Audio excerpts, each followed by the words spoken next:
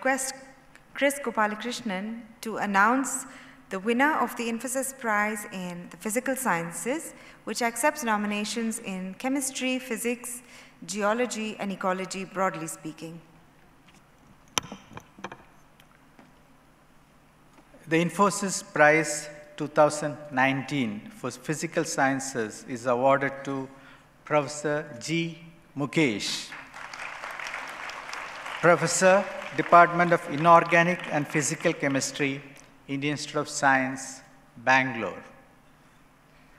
You can read the... Congratulations, Dr. Mukesh, on being awarded the 2019 Infosys Prize in Physical Sciences.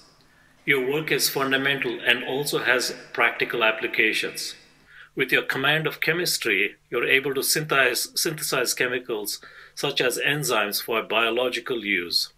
At the same time, you also have developed a clever technique to transport these chemicals efficiently to specific sites. The application for activating thyroids is of considerable practical value, as an instance. Congratulations again, Dr. Mukesh. We have Professor Mukesh amongst us, so let me ask him to come to the stage. Please.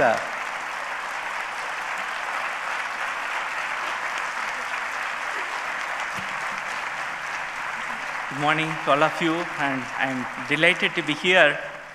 And one of the best moments in life, and receiving the Infosys Prize 2019 in Physical Sciences. And I'm extremely grateful to the Infosys Science Foundation and the jury members for selecting me for this very, very prestigious award. And I have not prepared to speak here, and I just want to mention a few things about our research activities. And we are designing new compounds, new molecules that can regulate the biological systems in the cells.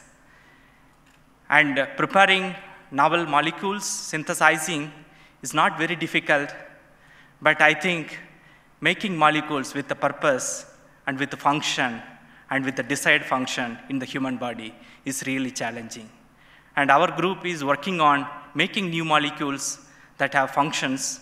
And what we would like to do in the future is that using such molecules to regulate in our applications, we would like to regulate the cellular functions. These are small molecules, and we develop artificial enzymes that functions as enzymes in human body, and that has advantages, and delivering them into specific sites and regulating the systems and going from a specific target for treating diseases and going to much broader view of regulating the systems. And that's the heart of chemical biology now, and working at the interface of chemistry and biology. And I'm really grateful that Infosys Science Foundation decided to give award in the area of interface of chemistry and biology, and which is, in my opinion, very important.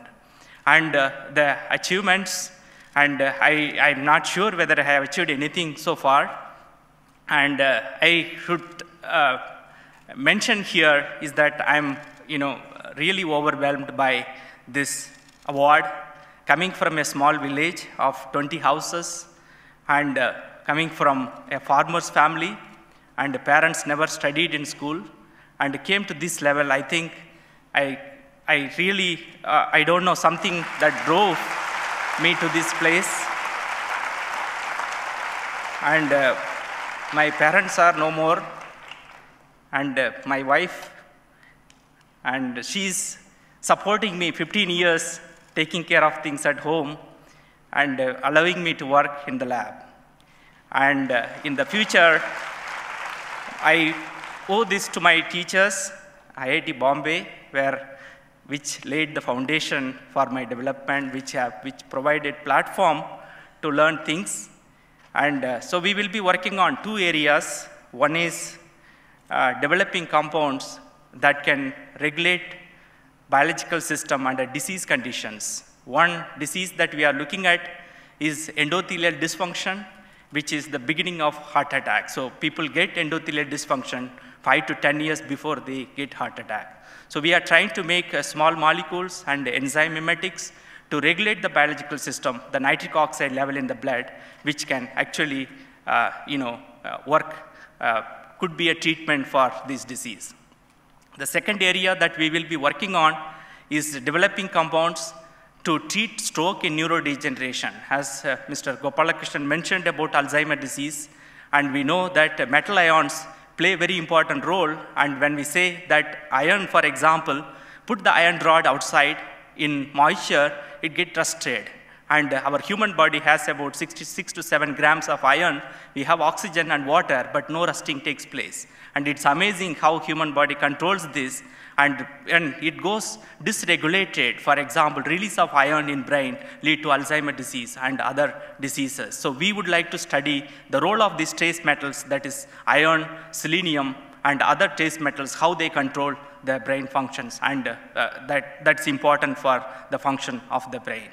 And with this, I would like to also thank the Indian Institute of Science, in my opinion, the best institute in India to carry out cutting-edge research and complete freedom to carry out the research that we want. And people don't believe if I say I'm doing such work in the Department of Inorganic and Physical Chemistry, and this is not possible in other institutions. And great support from the Institute and the Department of Inorganic and Physical Chemistry, all my colleagues.